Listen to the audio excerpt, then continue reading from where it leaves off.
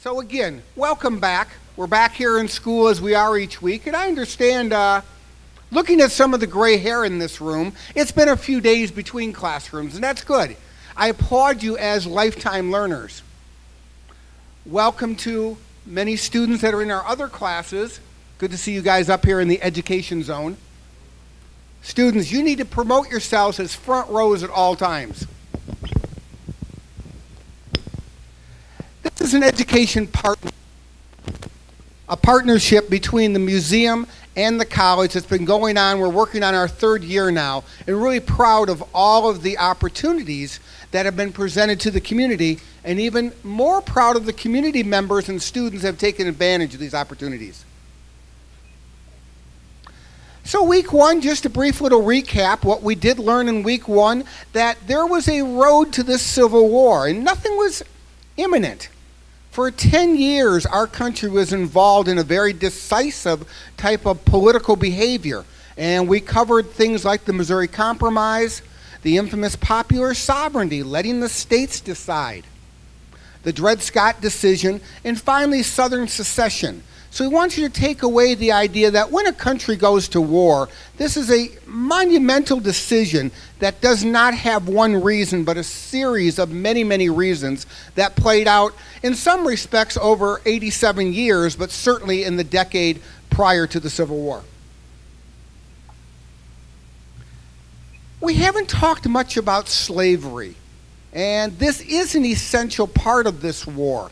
The Emancipation Proclamation would be issued in January of 1863, so right near the halfway point, and that would change the focus of the war.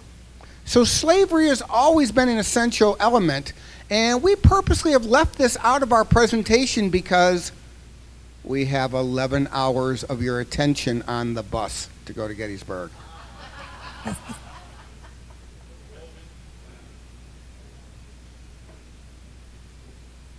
Last week, George talked to us, gave us that road from the first shots at Fort Sumter right up to the eve of Gettysburg.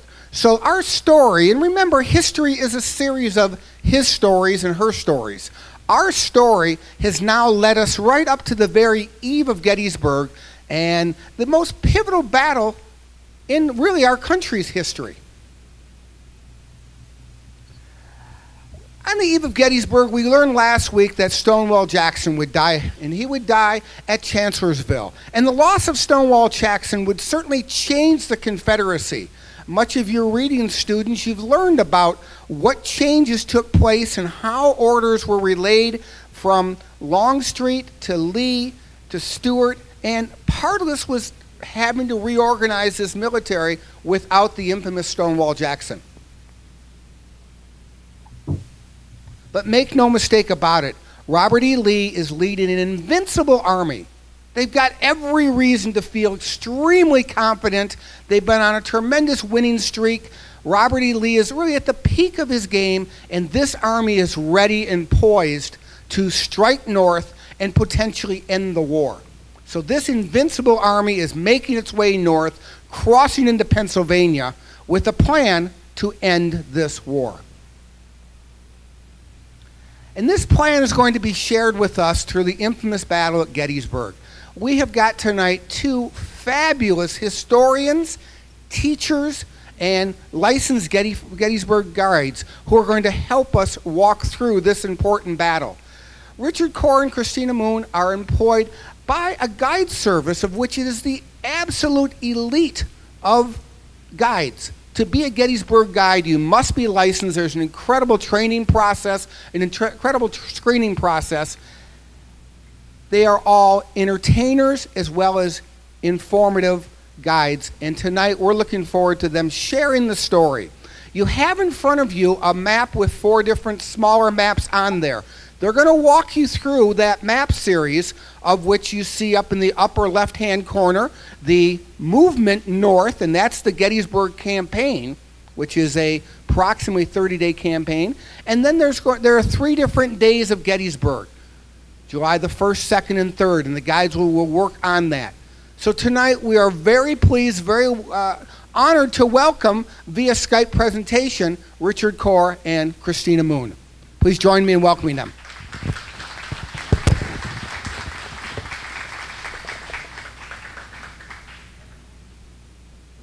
that means we're up.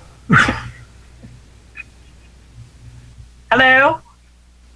So I'm not sure where you guys kind of stopped being able to hear me. I guess the really quick version to recap on the morning of July 1st is that men of Buford's cavalry start a fight on a piece of high ground 2.5 miles west of Gettysburg. They fall back slowly as Union infantry arrives on the battlefield.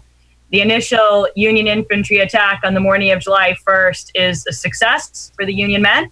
The Union men drive back the Confederates. And on the afternoon of July 1st, the two armies will basically engage in a race to see who can get to the best piece of high ground on the battlefield first. And the best piece of high ground on the first day's battlefield at Gettysburg is a hill called Oak Hill. And it's eventually the Confederates who will gain Oak Hill first. They get there with more men. And from their position on Oak Hill, the Confederates will end up launching a series of attacks against the Union Army, and they will succeed in hitting the Union Army on their flank. And that's one thing that I'm assuming you've talked about in class, but just in case you haven't, the way these men fight during the Civil War is in this, what we call a line of battle. So imagine that you had 300 soldiers.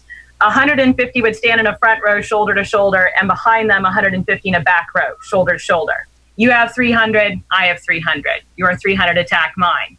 If you attack me on the front of my line, it's 300 versus 300, 1 to 1. But if you attack me on the side of my line, it's 300 versus just 2, 1 at the end of each line. So you can hit the first 2 men in line, the second, the third, the fourth, the fifth. You can roll your enemy's line up like a fist. So the end of the line, the flank, is always the weakest, most vulnerable point. So the Confederates will hit the Union flank on the afternoon of July 1st. And after several hours of very intense fighting that I think is often overlooked by modern historians, the Confederates will succeed in driving the Union men back from the fields west of town. They'll push them all the way back through the town of Gettysburg and eventually back to a hill called Cemetery Hill.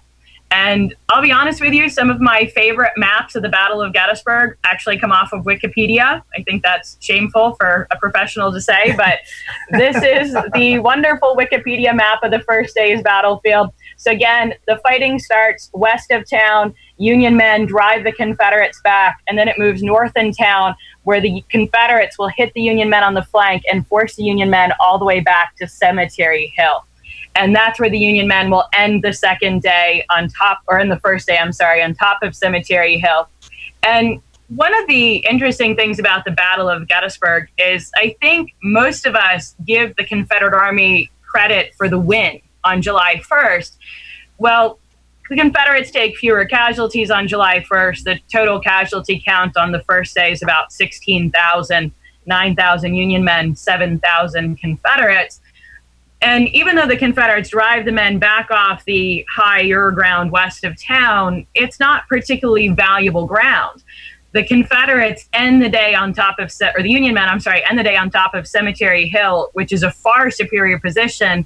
And the Confederates will spend the next 2 days of the battle trying to push the men off the high ground of Cemetery Hill. So even though we give the Confederates the win, I think that's something that maybe we should reconsider.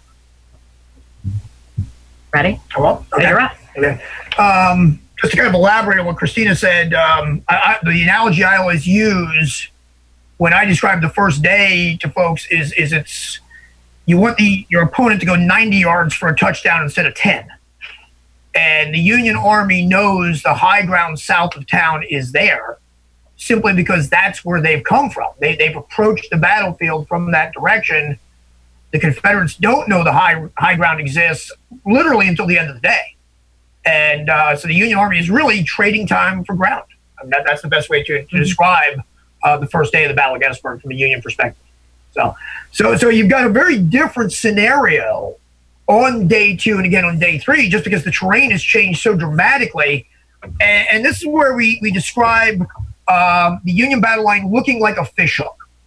When you look at just about any book on Gettysburg, you look at maps of the battlefield, you're always going to hear this reference. I think what it basically comes down to is this. If you're George Meade, and I can't emphasize this enough, he missed the whole first day. This guy was 15 miles away from Gettysburg when the battle began. He did not reach the field until that evening. he's talking to the people who were on the field, and he wants to know what went wrong. Why did the South win the first day of this battle? Everyone has the same answer.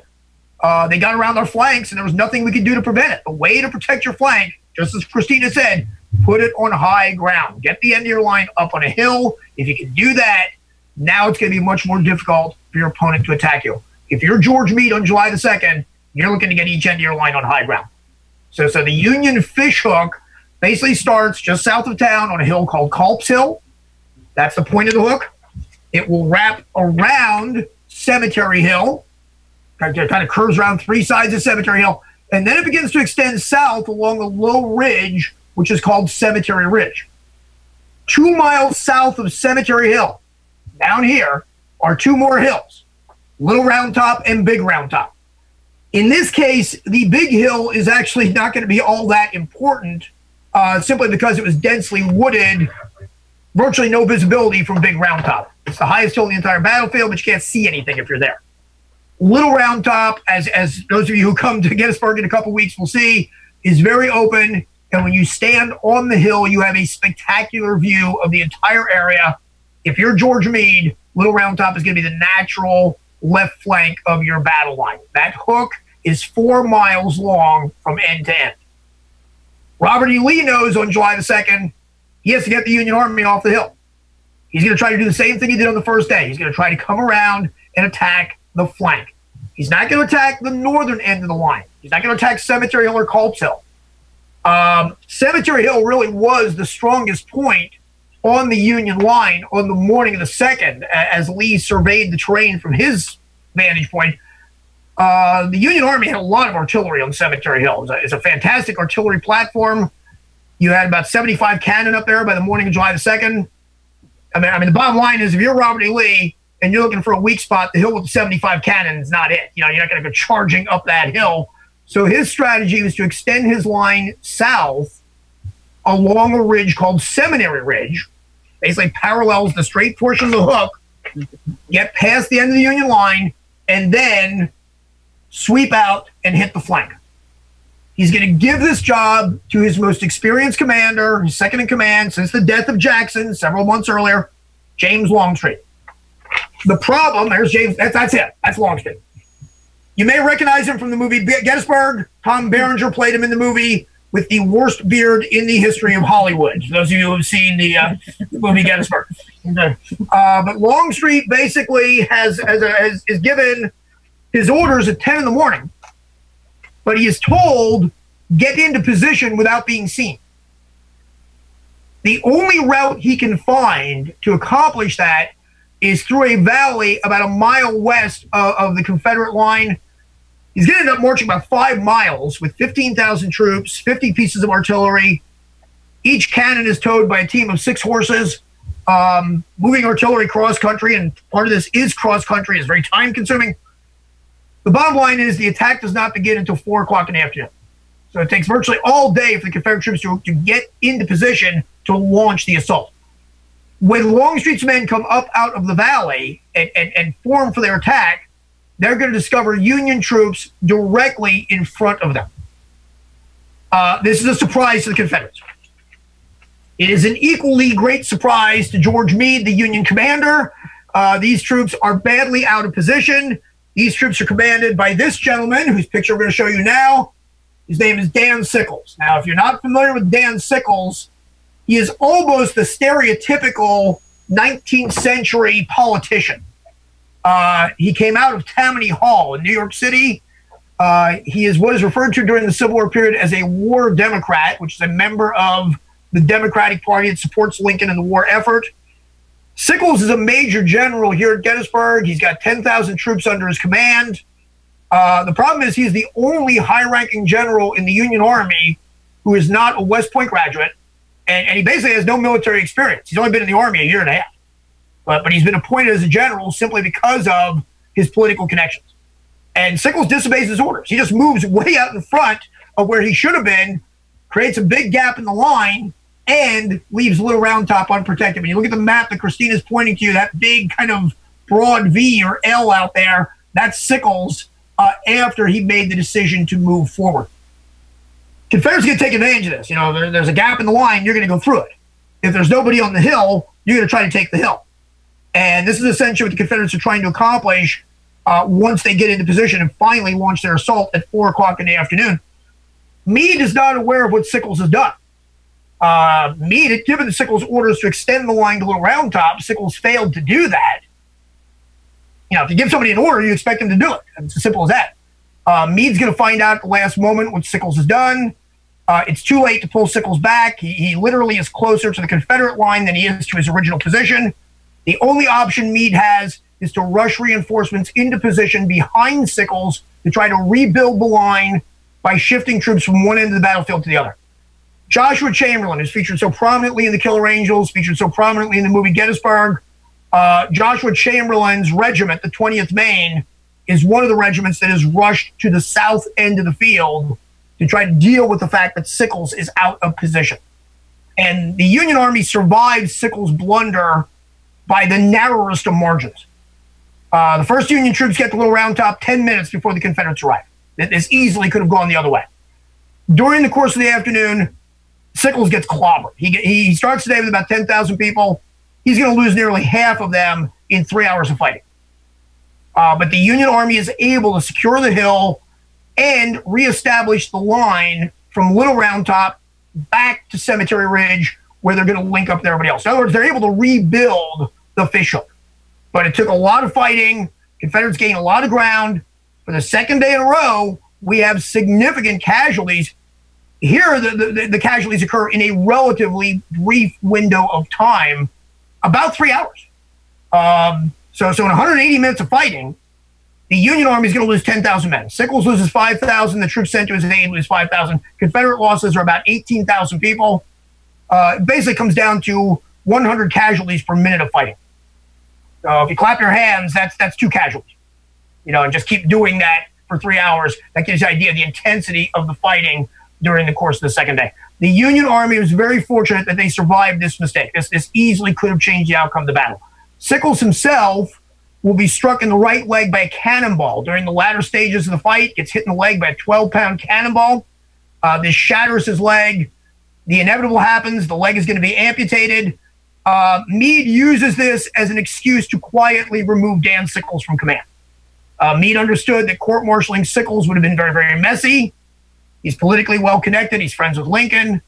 When the Confederates blow his leg off, they've solved the problem for you, essentially. So Meade is going to use that as an excuse to get rid of Sickles. Unfortunately for Meade, and this is one of the reasons why we don't hear a lot about Meade, Sickles lives forever. He's wounded in July of 1863. He dies in May of 1914. This guy lives to be 95 years of age. And one of the things that we frequently hear when we talk about historic events, especially battles, we hear the phrase, the winners write the history. And I got ahead of myself there, because it's not the winners that write the history, it's the survivors that write the history. And Dan Sickles is definitely a survivor. He's going to rewrite the history of the Battle of Gettysburg. Meade died in 1872. Sickles will claim that Meade was going to retreat on July the 2nd. According to Sickles, by bravely moving forward against his orders, he lured the Confederates into attacking him, forced the Union Army to remain at Gettysburg. Union Army wins the battle. So therefore, the true hero of Gettysburg is Dan Sickles. It's a great story. There's no truth to it. Sickles told it often enough and well enough that people eventually believed it. He got reelected to Congress after the war. In 1897, he's awarded the Congressional Medal of Honor for his role at Gettysburg. If you've ever been to Arlington National Cemetery and you've seen the Tomb of the Unknown Soldier, Dan Sickles is buried about 200 yards from the Tomb of the Unknown Soldier. So he's buried in a very prominent spot in Arlington National Cemetery. He had the amputated leg preserved, which, yeah, that will tell you everything you need to know about Dan Sickles psychologically. And it's actually in D.C. It's in the National Museum of Health and Medicine. If you time it right, in one afternoon, you can visit all of Dan Sickles. You know, the two parts are roughly 5 miles apart, okay? So if you Google Dan Sickles' leg, you'll get a picture and you'll see what happens when you get in the way of a cannonball that's going 200 miles per hour. But the bottom line is the Union Army still held the ground at the end of the day. They held at the beginning of the day. The Confederates captured a lot of ground on day 2. Confederates think they're winning at the end of day 2. Robert E. Lee says as much in his battle report. Well, this is because of all the ground that they took. They didn't know Sickles was out of position. And a lot of this begins to set the stage for that third and final day, what's commonly referred to as Pickett's Charge. She's going to tell you about that. All right.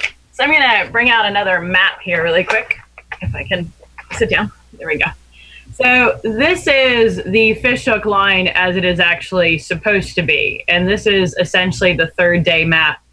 And if we just go back to what Rich said, on the second day of the battle, the sort of really brief overview is that Robert E. Lee attacks both flanks. So he does make an attack against Culp's Hill, and he makes an attack against Little Round Top. And long story short, despite what Dan Sickles does, both flanks hold for the Union Army. So the Union Army is strongest on their flanks, and if they're strongest on the flanks, they have to be weak somewhere.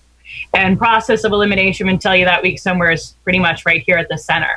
So Lee's battle plan for July 3rd became an all-out Confederate attack aimed right for the Union center. Basically, the idea was that it would break the Union line in half. He could crush the Union Army, capture Cemetery Hill, and drive the Union Army from the battlefield. Not a very lofty goal, is it?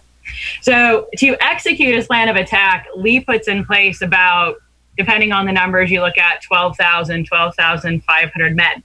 And the bulk of that attacking force is part of Pickett's division of Virginians.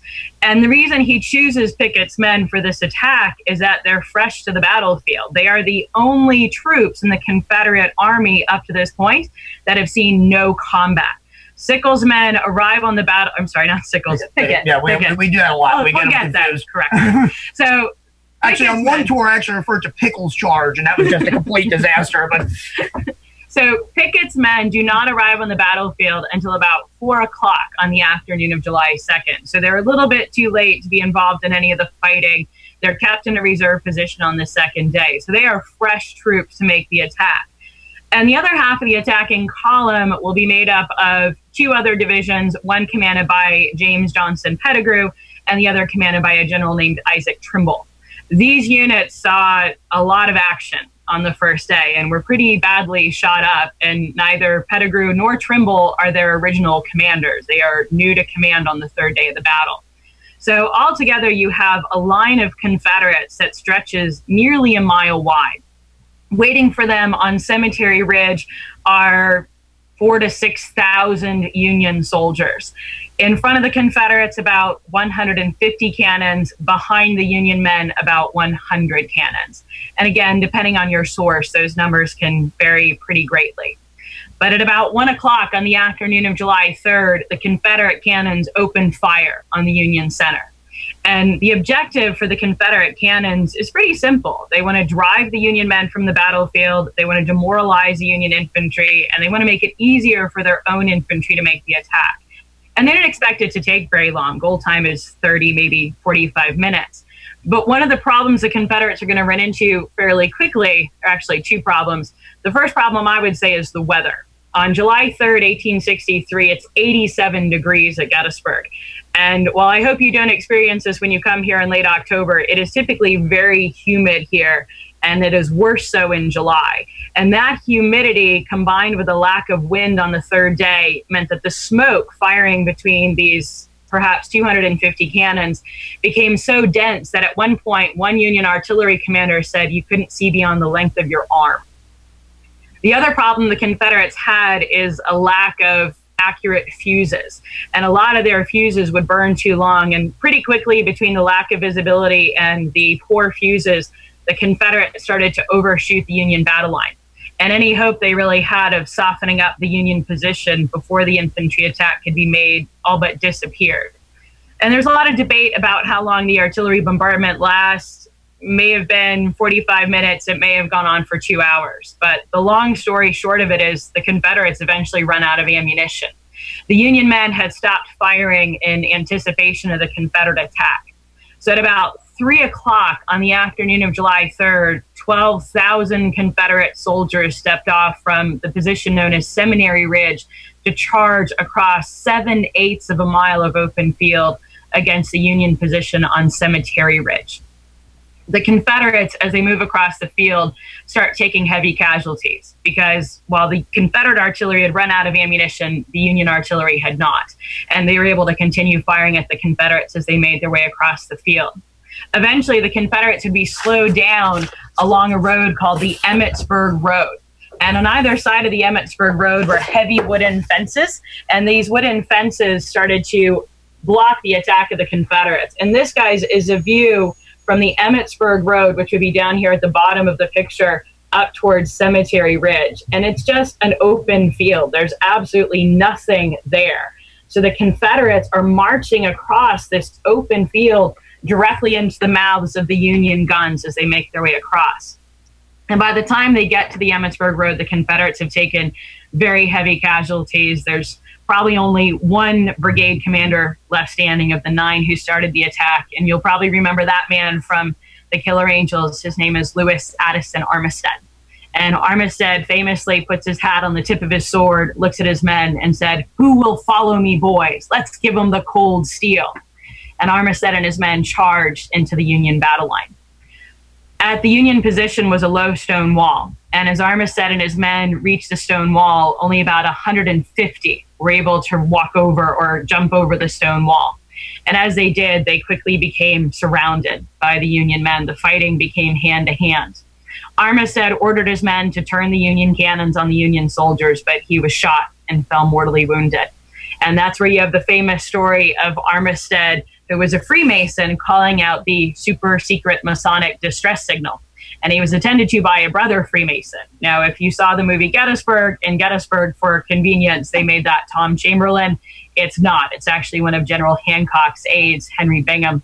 And Henry Bingham approaches General Armistead and said, "Sir, is there anything I can do for you?" And Armistead said he'd like to speak to the general in command of the men on the ridge. It was Winfield Scott Hancock. And that is true about Armistead and Hancock being friends. They'd been stationed together in California prior to the Civil War. Unfortunately, Hancock had been very badly wounded a little bit earlier in the attack, so Bingham does not allow Armistead to see his friend. Armistead was eventually taken back to a Union field hospital where he died just a few days later of his wounds. Hancock survived his wounds and ran for president about 20 years later. He lost the election to James Garfield. But at the center of the Union battle line, Hancock's men had surrounded Armistead. With the loss of General Armistead, the Confederates were leaderless. They are outnumbered. They're fighting hand to hand. From the time the Confederates stepped off Seminary Ridge to the time that they are surrounded in Cemetery Ridge, it's probably only about 45 minutes. And in that short span of 45 minutes, I think any hope the Confederates had for winning a victory on Northern soil just disappeared. Of the men who made it past the stone wall, every single one is killed, wounded, or captured. Of the men who made it past the Emmitsburg Road, very few escaped without injury. And eventually everybody started to retreat towards Seminary Ridge, and Lee came riding out to meet his men. He started out with 12,500. By the time the attack is done, he's lost more than 50% of his men.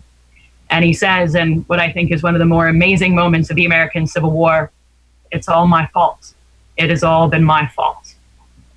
He rallies his men on Seminary Ridge that evening, expecting a counterattack from George Meade, which never comes. And the next day, July 4th, Independence Day, it starts to rain at Gettysburg. And the rain is torrential downpours. And the two armies spend most of the day digging graves on the battlefield, setting up hospitals. But that night, Lee will start to use the cover of the rain to move his men out of Gettysburg and eventually south towards Virginia. That, ladies and gentlemen, is the Battle of Gettysburg in about 55 minutes. So, Thank you guys for coming. Next week, the same time, we'll be welcoming Ted and Faye Chamberlain. Ted Chamberlain, a descendant of Joshua Chamberlain. And we'll look at some historical theater.